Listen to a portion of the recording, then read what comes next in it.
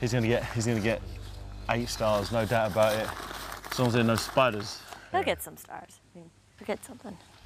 Oh, he's back. We said 8 stars if there were no spiders. Yeah. If there were spiders, Oh, we're going to sell a shitload of spiders.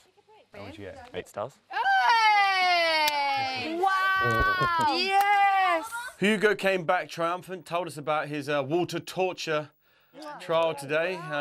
All that practice with his butler paid off. The first thing I did when I got in there, I looked around me.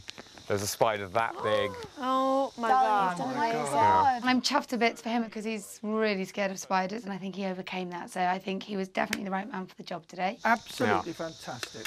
You are the man, Hugo. You are the man. Hugo is impressive. He's come in here to make the most of the experience. He embraced the challenge, came back with 8 stars, and he was uplifted